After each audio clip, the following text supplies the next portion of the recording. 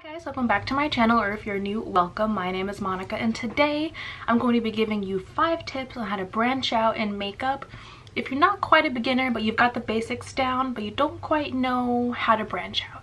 So like I said, this video isn't for total beginners. This is for the people that have the basics down. Like, you know how to put foundation on, you know the basics of bronzing, kind of contouring, you've branched out into like lip colors and stuff, but you're not quite sure how to step up your makeup game. I was in this position about, almost 2 years ago where I got the basics down. I could do a full face. It looked pretty good, but I had no idea how to go to the next level. So I'm going to be giving you 5 tips here in this video. So before we jump in, don't forget to give this a thumbs up if you like this.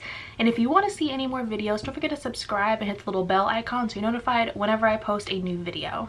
Okay, so tip number 1. It's gonna sound kind of simple, but really, just try a new mascara. Just try a new mascara. There are so many different types of mascara.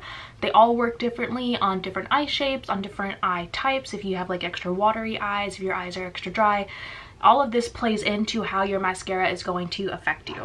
So I do have an entire little tin full of mascaras. So some recommendations that I would suggest you try out. If you can get minis in any of these, I'd really recommend that. But you can't go wrong with any of the Essence mascaras. My favorite is the green bottle, which is the False Lash Effect mascara.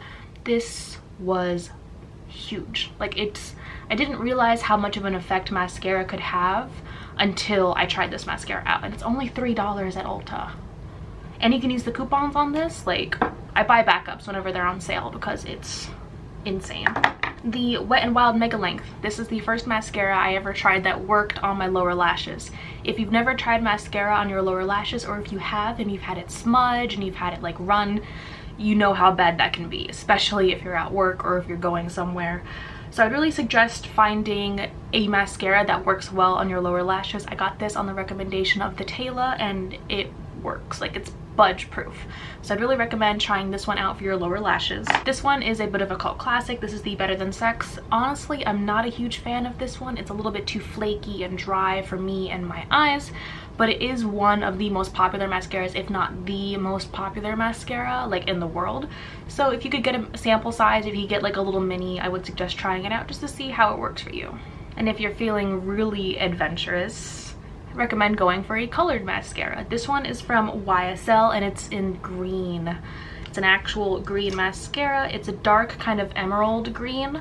You can't really tell on the brush, but when you apply it to the eyes, you get just a little bit of a hint of green, and not only is it a beautiful mascara, but it's a beautiful color.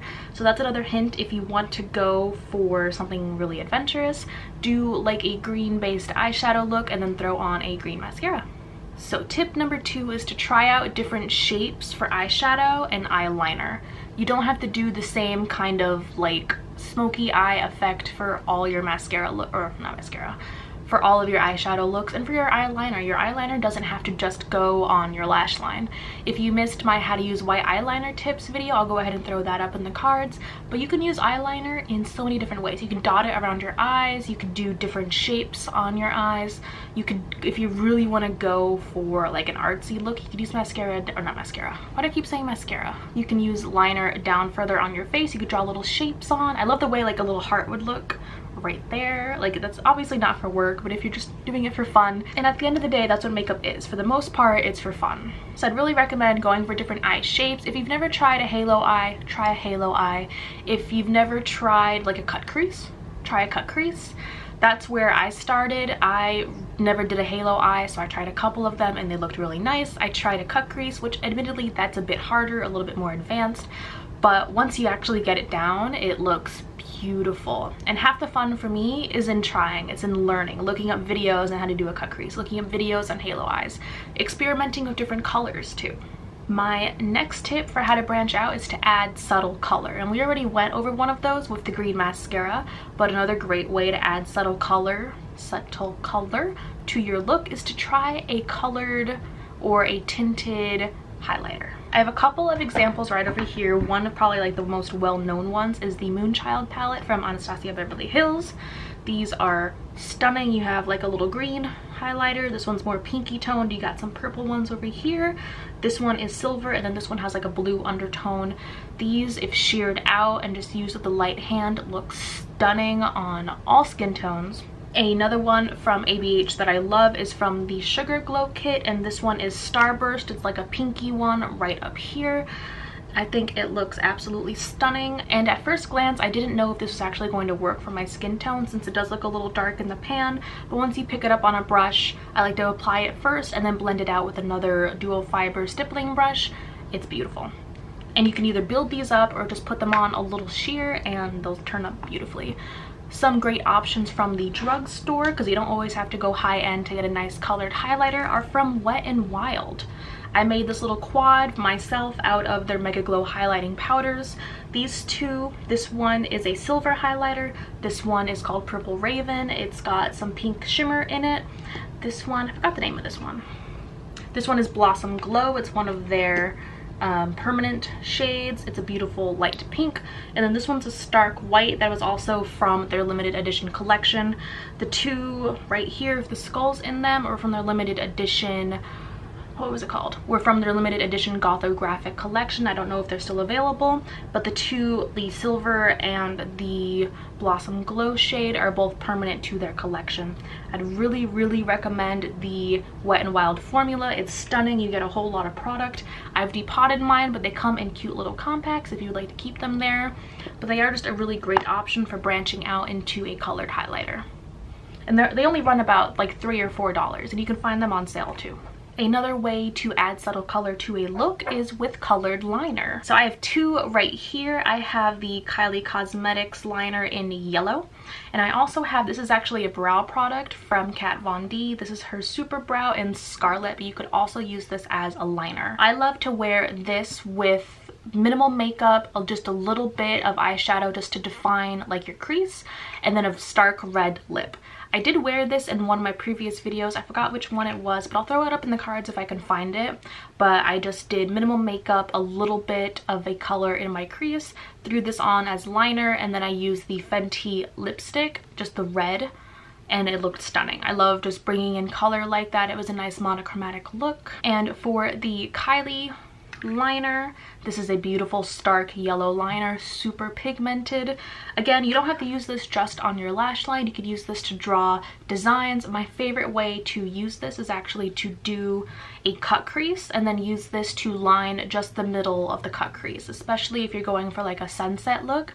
Then you can put this just as a little line in the middle and it looks like the sun. So if you use like orange and red shadows and then you have this in the middle, stunning. Stunning. And you know, experiment, find what colors work for you. I like the red and the yellow.